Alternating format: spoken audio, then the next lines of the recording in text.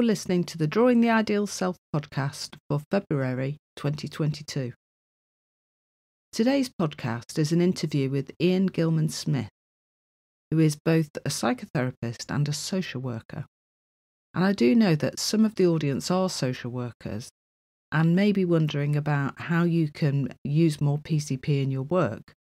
So you might find this episode very interesting.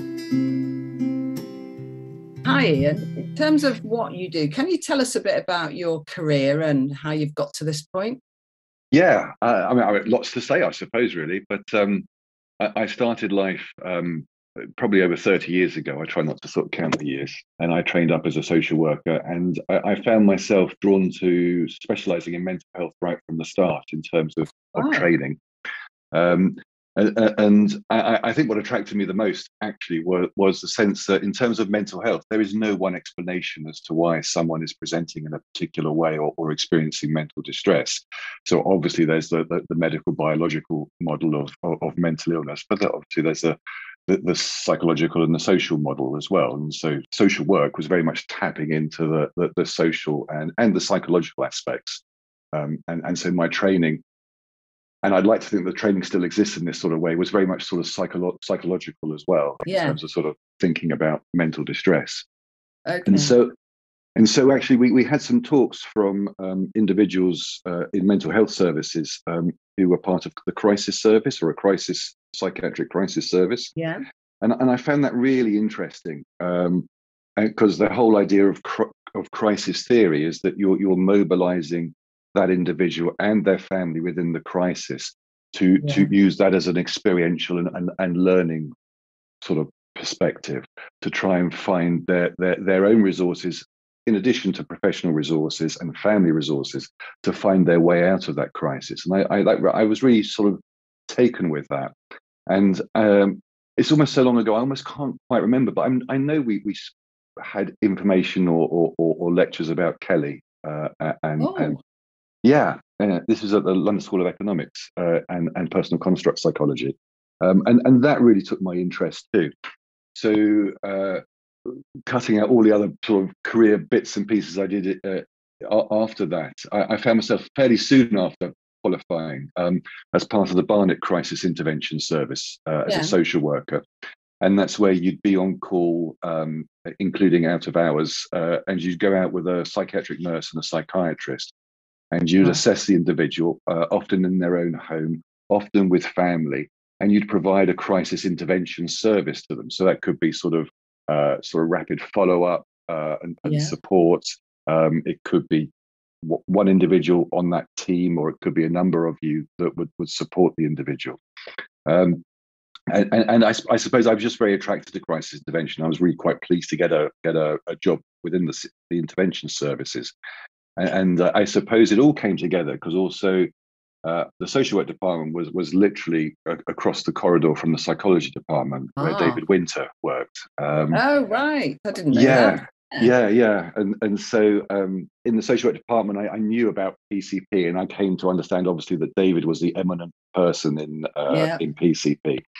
And he gave a number of talks to interested others about actually suicide prevention, but PCP. And that's where I got introduced to the training in PCP. And so actually I was in a very fortunate position, which I sadly just does not exist now, where as a social worker, I could practice clinically in terms of the crisis follow-up. And I was being supervised by David across from the corridor. And attending the training course. And so even in terms of the clinical hours and material, that was within my work. So I was very fortunate, really. And I guess it was just a sense of a number of things coming together that allowed me to do that. Yes. So you were working in that team, and what was your role in there? So, I mean, as part of the role was multifaceted, actually. I was an approved social worker, which is what's now called an approved mental health practitioner, ANAM. So we would have it is the power to bring people into hospital and to make the application for someone to be detained formally in hospital. And that's been a thread throughout my career, actually, which I'll come back to. So there's that part, but actually it was trying to, I mean, you're always trying to look at the least restrictive practice, even in terms of being an approved social worker or approved mental health practitioner. You're trying to find an alternative to that restrictive hospital admission. And so crisis intervention really sort of was in line with that. And I was in that really fortunate position where I could work with people over an extended period of time, even up to a year, in terms of, I suppose, providing certainly supportive psychotherapy, but in the context of a multidisciplinary team. In looking back as a social worker, that was a real gift, because I know it's not quite so easy now in terms of that. So I could have that statutory role, but also that psychotherapeutic role as well. Yeah, that's interesting. Yes. Very interesting. And I bet there's lots of people now who'd like that job. Well, yes. But although I must say there's a bit of a conflict in myself, because it's, I mean, I think it definitely has to exist. It's really important the Mental Health Act is there, and it's about maintaining people's health and safety and the protection of others. But I really struggled with that sort of dissonance, really, about how that fitted with a credulous approach and thinking from with sociality, thinking from an individual's perspective. Because actually, as an approved mental health practitioner, you've got to think about the wider context in terms of that person's position in a wider society and the impacts it's having on that wider society as well, not just the individual. And I felt rather uncomfortable with that over time. And so I found myself going much more towards the psychotherapy side. And I was fortunate enough to start working with the psychology department, actually, as a group therapist, using PCP. And that was working with people with borderline personality disorder. And that was just over 20 years ago I started doing that. Yeah. Oh, that's interesting too. Yeah. So sorry, go on. Were you doing that? Who did you do it with in terms of facilitating? Yeah, so there's someone else called Sue Watson, who's been very much in the PCP circle for some time. And so Sue and I did it for a couple of years as joint therapists, and that was supervised by the psychology department as well. And it was part of a contrast in terms of a personal construct approach to working with people who have a psychiatric diagnosis of borderline personality disorder, compared to the dialectical behavioral therapy approach, DBT approach. And it was contrasting those two approaches. Okay, that's interesting. So in terms of you in that role, you moved from it. What did you do next? Yes. So about 20 years ago is when I qualified as a psychotherapist. And so I did a number of things. So I started to work as a psychotherapist within the psychology department. And that developed over time, where I became the manager, or one of the managers, of psychological therapy services, which was about how therapy provision was offered to people with severe and enduring mental health difficulties. And I was in that position. Yeah, I was in that position for 10 years, and I did that part time. And I've always been a registered social worker, so I carried on. Actually, I stopped being a local authority social worker. Again, around the same time. But I started working as an independent social worker. So I ended up spending a lot of time in mental health review tribunals, where the tribunal panel is making a decision about whether someone should continue to be detained or not. And I started to get instructions all over the country in terms of assessing people. And I would then provide a report and often go to the tribunal hearings as well. So I carried on sort of part-time as that independent social worker, and then I think it was 3.5 days a week in psychological therapy services, really developing all the therapies, including evidence-based sort of therapies as well, but also PCP being part of that in terms of both group work and individual work. So I was managing the waiting lists and initial assessments, but also providing therapy as well during that time. Yeah. Oh, interesting role.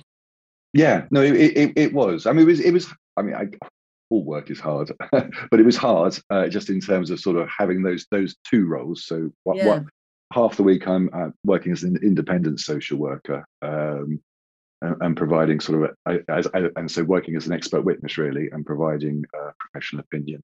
Yeah. and then the other half working within the NHS and managing psychological therapies. But yeah, Yeah. it was a great time, and a really important time. And I suppose what's important to say is that PCP would run through all of that. So even my work as an independent social worker, it's even, which I still do now, it's absolutely fundamental to my assessments with individuals who are obviously experiencing some form of mental distress. And I suppose capturing their narrative, but also capturing the narratives of the multidisciplinary teams, the families, and that real sense that there is no one way of construing that individual's circumstances, and there are so many different perspectives. And then as the independent professional, I'm yet another sort of narrative within those narratives, and it's trying to be, I suppose, slightly humble with that in terms of being able to consider all the different sort of perspectives and using that idea of the credulous approach to assimilate that, but also being very aware that at some point I stop being credulous and I put my own view into the pot as well, which can have quite an impact. And I suppose it's being aware of aware and sensitive of that power. Yeah, it can be quite scary, can't it, when you're involved in those kind of things? And I'm involved in, making some diagnosis of autism. Are you really? Yeah. When I first started doing that, I was terrified. Because you're saying this is what I think it is, and it's in people's records. So even if someone else changes their mind later, someone who hasn't got the full record may not see that that's been changed. It's huge responsibility. No, it really is. I do a lot of work in the court of protection now. So that's where individuals who've got a learning disability or an acquired brain injury, or for example, dementia, are considered to lack mental capacity. And then the court needs to make a best interest decision, similar to the Children's Act, about, for example, where they should live, what care and treatment they should have, who they should have contact with. So in terms of, for example, even sexual relationships, it's not a best interest decision, but assessing people's capacity around that as well. And PCP is so much for me at the heart of that. I suppose, again, like I was saying before, it's just being able to understand and construe and prejudice with all those different narratives and all the different. I never get involved unless there's real dispute between all the parties, and so there's always that sense of friction, and it's about not taking a side as such, but trying to be credulous enough to see all of those perspectives, but also being aware that at some point you're also making your own impact, because you're being cross-examined in the witness box, and you're probably influencing the course of and the flow of the proceedings and the decisions that the judge ultimately makes. And I find from a theoretical, I find it fascinating from so many perspectives, but from a theoretical point of view, obviously there's a PCP and a social constructivist point of view, where actually you're there to construe the construction processes of another. But in this setting of being in the witness box, where I'm the expert, I'm called the expert witness. I just find that a really interesting concept in terms of how that fits with a PCP approach. Because can you have an expert in terms of PCP? And I think, well, I've come to the conclusion that in one sense you have, but you can do, but it's being, I suppose, it's always being able to change your views based on the information, based on the evidence, and not presenting that information with a sense of ego or sense of threat to your own profession, but really trying to sort of cut through all of that to give to I suppose to articulate how you construe that person's circumstances, and considering the range of convenience in terms of what you're being asked to do. So do the judges ask you anything about PCP? So I'm very clear with all my reports that I do. I mean, I can't get away from it. I have to formulate. I have to make a very clear formulation. I can say this, I think, because I am one, but I think social workers don't do it very well in terms of formulations. Their psychology colleagues do. Obviously, the psychiatry will formulate. But social work really could do better, I think, with formulating, because it's about being able to. I think even in therapy, the client should be able to stop you at any point and saying, why are you asking those questions? Why are we going down that particular pathway? And I'm a very, very firm believer that the clinician should be able to account for themselves at any point. And I think the court is almost a metaphorical place where that's exactly what's being done. Right. It's like, why are you making that decision? Why are you suggesting that this person, for example, should not live in the family home? And you're suggesting that therefore their human rights should be challenged. Well, actually, if you're going to suggest that, you've got to be able to sort of say why you're doing that and be able to account for yourself. And so there's that formulation, but I suppose there's a PCP formulation, which for me just meshes in with all of the other parts of that formulation so I can work out how I've got to that point of why I'm making the decisions I am, or expressing the views that I am. And that's very much underpinned by a constructivist framework always. And I can never escape it now. Not that I try to, but it's always there. I mean, I used to be petrified of going into the witness box. I would do anything to avoid it. Yeah. And after some amazing, it wasn't PCP training, but some amazing training around being an expert witness. I use PCP even just in terms of sitting in the witness box and even approaching the witness box physically and how you sit in it.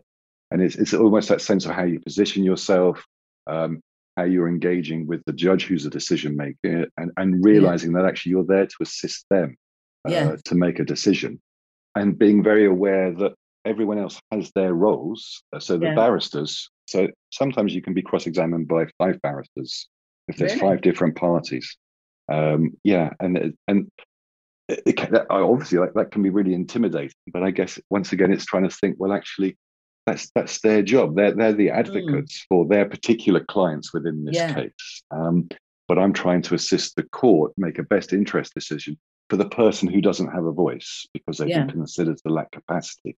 And I suppose PCP just allows me to almost to step back that little bit more, to have a bit more of an objective view on things, rather than being caught up as if I'm up for examination, where on one level you are, but on the other hand, you're not at all. You're there as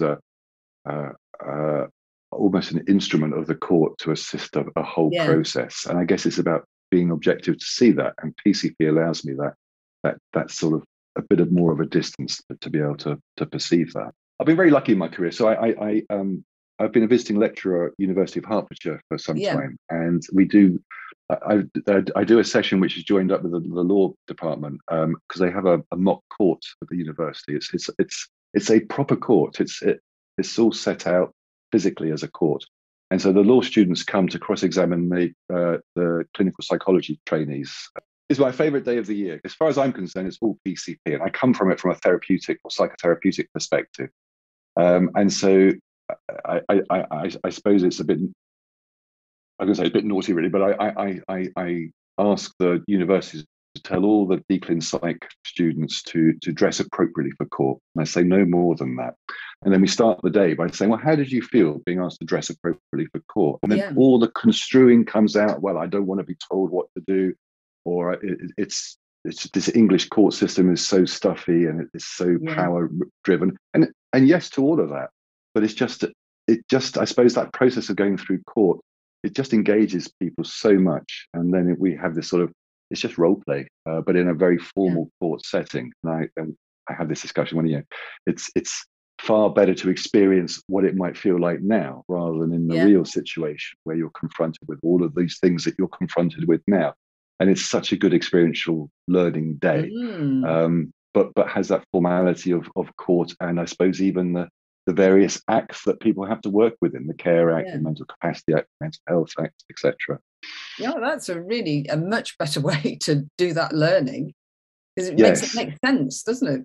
No, it really does make sense, and everyone will have a go at being a witness, a judge, a barrister. Will change everyone's roles around. And they'll have cases where actually there is no one obvious clear outcome or answer, which is so much the case in mental health and mental distress. And it makes for a fascinating day. Oh, that's very exciting. I think I'd like to go and watch. Yeah. No, I could do so much more of that training. It's just really good fun. Yeah, I think it would be useful to have that, available within. Well, I work in a trust that's specifically mostly about mental health, and it would be great for our clinicians to have that experience. Yeah, well, I mean, I do.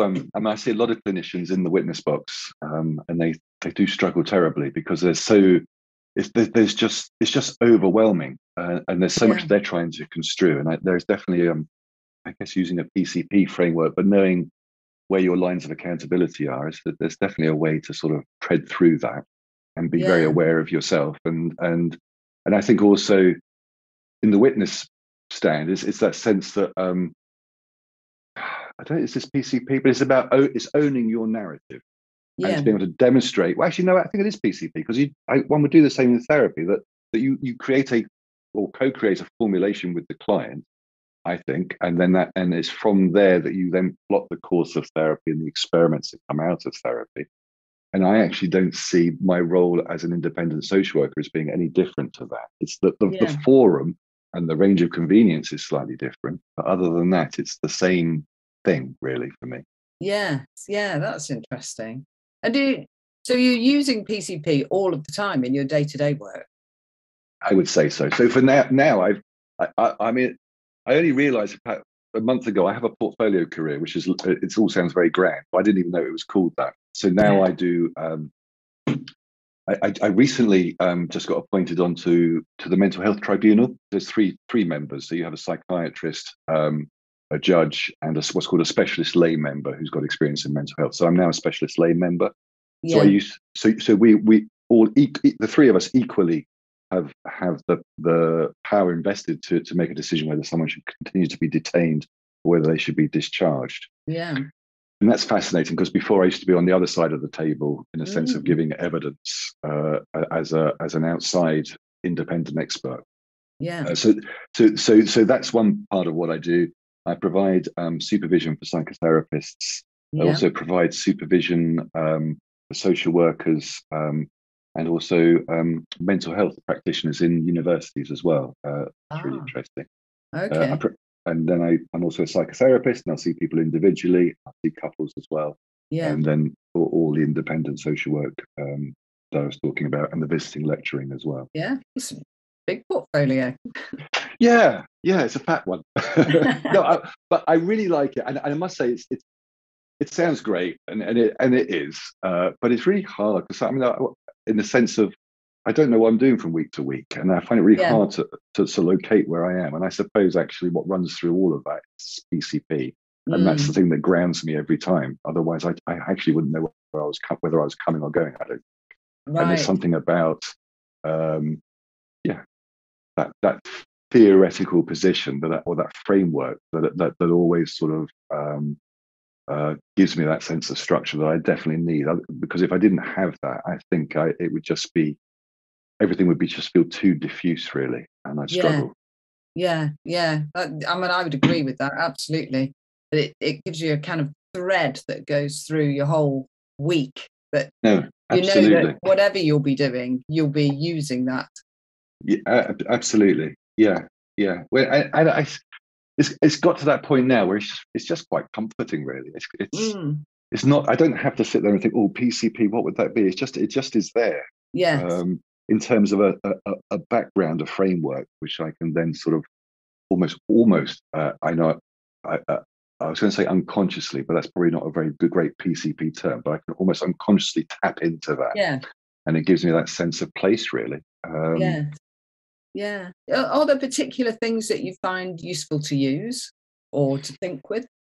Yeah, I've thought long and hard about this actually over the years.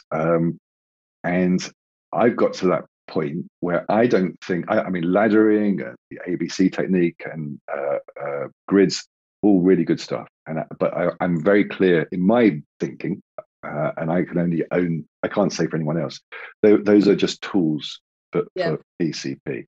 And for me, where I always sort of go back to, and even when lecturing in terms of psychotherapy skills at uni, it's about that whole notion of constructive alternativism, and it's that sense that there is a reality out there, but actually we only make approximations to it based on our own construing and our own experiences, and that's what we've got to work with. And actually, I think that's the most important part for me. So, I mean, years ago, I had there was a student from university who came to a placement for her course, and I know she was finding things really very difficult in terms of the course and the hours, etc. I know she had that sort of sense of anxiety, in terms of getting it right and going through all the textbooks, and even with PCP. Well, I now need to do grids. I now need to do laddering. I now need to do pyramiding. And it was almost in a sense that was shrouding her from engaging with the individual and their narrative. And it was almost a eureka moment where we spoke about the whole thing of anxiety and trying to anticipate whether she could manage that to actually engage with that individual's narrative, and then bring the other more formalized sort of theoretical parts or techniques in behind that once she'd actually engaged with the client. And there was just such a incredible change in her whole perspective to working with clients, and ending up doing something really useful with the clients she was working with. That was clearly helpful for them. Yeah. So in terms of people coming to PCP who might be, just beginning their PCP study, or learning, most people will be learning for themselves these days. So are there particular things that you think might be useful for them to either look at or to know about? Well, I would say, and I keep coming back to it sort of over the years, really. I mean, the work of Mair, I adore it. It's it's feeling emotional, actually. I just think the way he articulates himself, and he very much talks about narrative. Yeah. And he talks about that whole sense of how we're part of our time and place. Yeah. And that sense of almost from one generation to another, we cannot help but have some of that way of construing that is then part of us, and how that then goes on into the future as well. And there's something really sensitive about the way he writes, the way he sees individuals construct worlds, and for me that just so fits with social work, because it is about people's family, people's culture, people's lived experiences. That's this whole thing about working with difference. We're always working with difference. And for me, PCP really underlines that. It's like, it doesn't matter what person's sitting in front of you, and even if you think they're similar to you, they look similar to me, they're from a similar culture, they're probably not, because actually their narrative, by definition, by a constructivist definition, has to be completely different. And it's about being able to engage with that. And I suppose it's about asking those inquiring questions to elaborate that construct world, which you actually know nothing of. And I love the humility of PCP, where actually we cannot ever know what it is to stand in someone's shoes until we've asked them. And even then, we can't really know, but we can get closer to it if we dare to have that dialogue with them and develop that rapport with them. So definitely the work of Mair. I mean, Peggy Dalton and her book, A Psychology for Living. But I've got a real affection for Peggy. I think most people who knew her did. Love Peggy. And I love that book. I think it's accessible, isn't it? Oh, so accessible. So that's by Peggy Dalton and Gavin Dunnett. It's a really good book. And it just makes PCP so accessible. I mean, Peggy was a speech and language therapist, but it doesn't matter what profession you are. It's just about just tapping into people's narratives. But certainly Mair, I find really useful. I find this is a tool, I guess, but it's the idea of self-characterization. I find really useful. So whilst PCP talks very much about elaborating the complaint, there's also something about self-characterization is about, well, if life wasn't with that complaint, what could life possibly look like? And there's that sense of a self-characterization just allows the client and the therapist to articulate a possible world that the client might dare to step in, or might choose not to step in, but they're making an active choice with that. There's something about the movement that a self-characterization sort of stimulates, really, in terms of construing ourselves as if we didn't have that issue, or trying to even plot a course out of the hole that we might feel like we're in. It's just a way of doing that really quite succinctly, I think. Yeah, that's interesting, because I find, the flexibility of PCP, and that's really what you've been talking about, isn't it? That you can use different things from PCP at different moments in different roles that you'll have. Absolutely. And it will work. Absolutely. I mean, I must say, it's I have nothing against CBT. I think CBT is great. If it works for an individual, then absolutely they should be doing it. But I think it's very clear when someone's doing CBT, and maybe because it's underpinned by particular approaches that will be used, and very clear formulations. Whereas if you ask a PCP practitioner, well, what does PCP look like? How do I know if I'm watching what you're doing that it's PCP? And I guess in a difficult way, I don't have an answer for that, because it's really hard to say, well, actually, now they're doing PCP. I mean, you could be doing laddering, but that doesn't mean, I don't think that means you're doing PCP.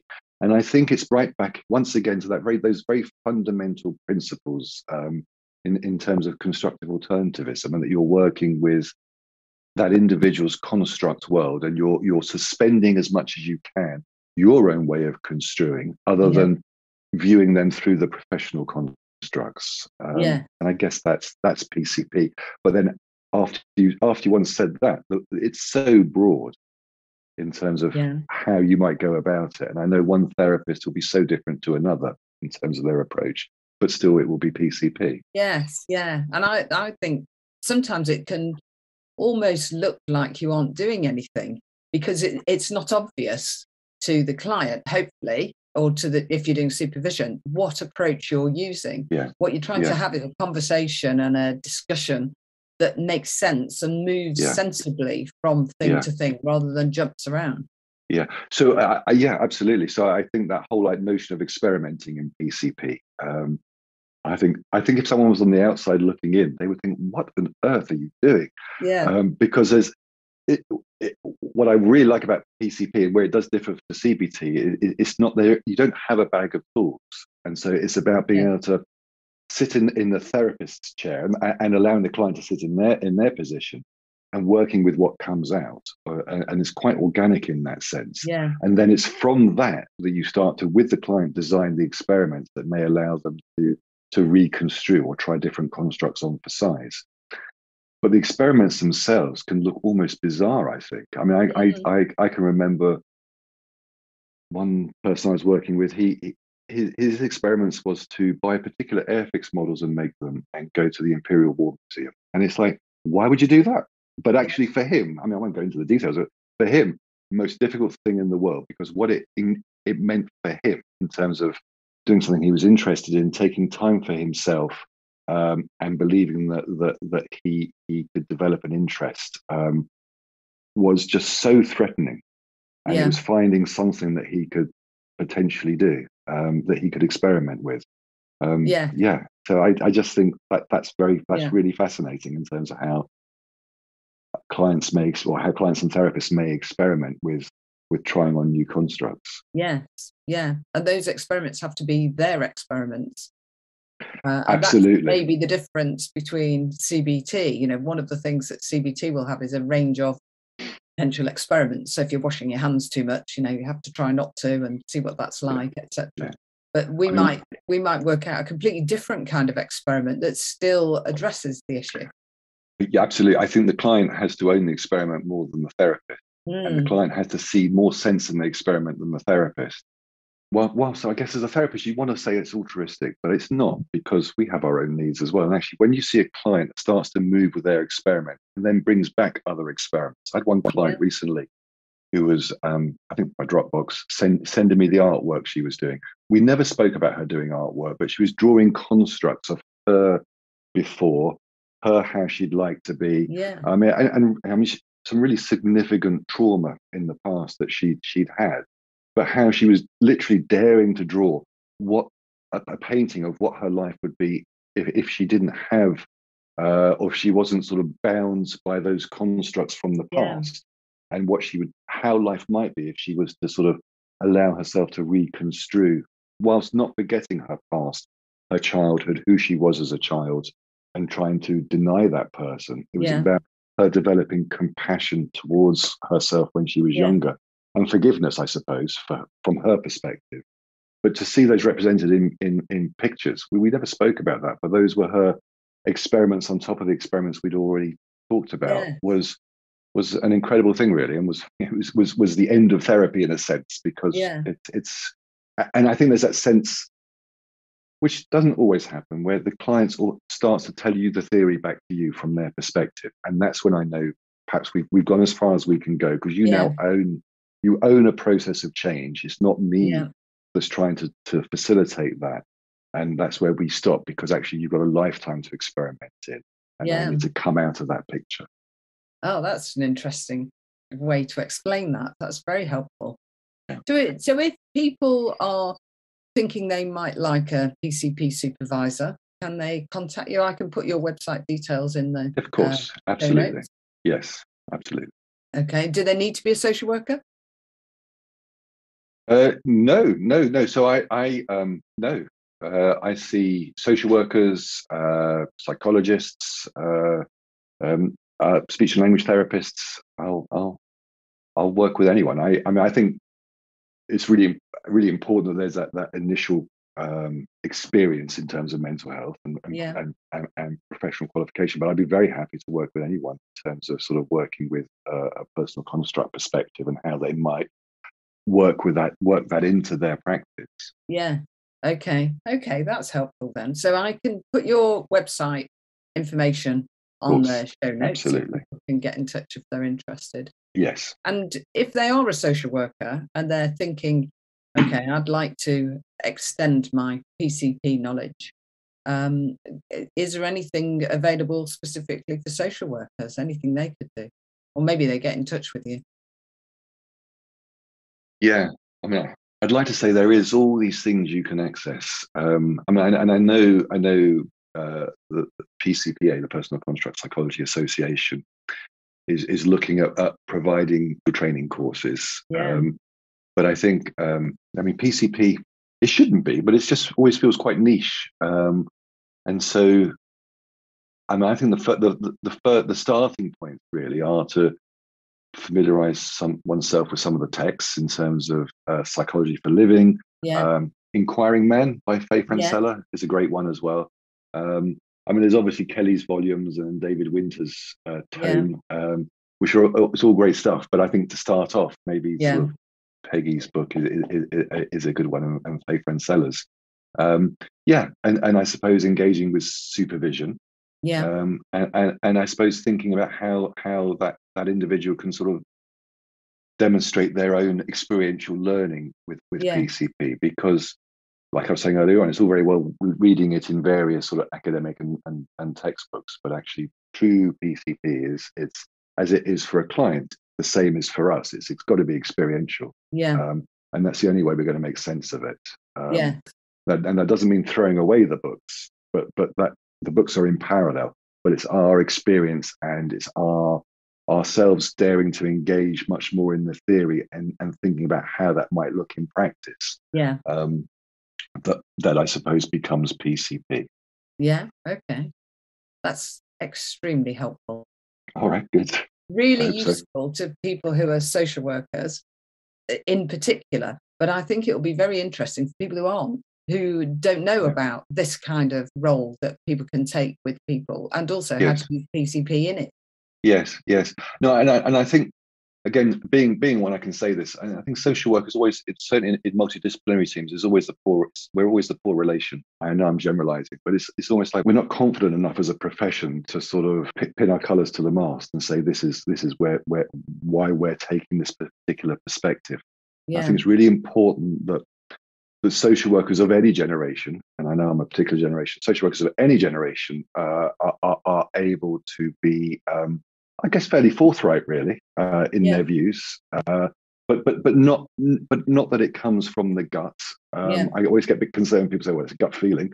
Actually, it should come from somewhere, and you should be able to qualify where it comes from and how you formulated that position, and why you're taking that particular line and that particular path. And social work, like any profession, is not exempt from that. A PCP practitioner is not exempt from that.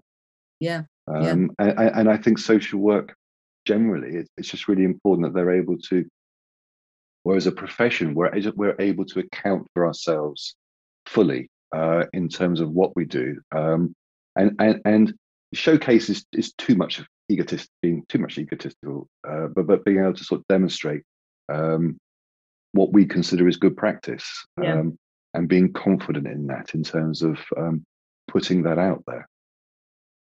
Yeah. Okay. Thank you very much indeed. So that's been fantastic. Very, very helpful. You're welcome. Thank you, Ian. Thank you for asking me. I hope that was interesting for you. I think what Ian demonstrates is the importance of linking back into the theory. And that's another thing that I'm trying to do with the podcast, is to present little snippets of the theory so that people can gradually get used to some of the terms, and also hear about some of the ways that people use PCP that's reported in research. So next month's podcast will be a look at a paper or a chapter. And remember to have a look at the Coventry Constructivist Centre's study days, because there's one coming up which is about community of selves. If you're interested in that, that'd be a really useful one to attend. And we've got the programme out now for the rest of the year. So if you go to the website, which is covpcp.com, you will find the details on there of all the study days. And at the moment, they're all on Zoom, so hopefully that makes it very accessible for people. And I'll see you next month. Thanks. Bye.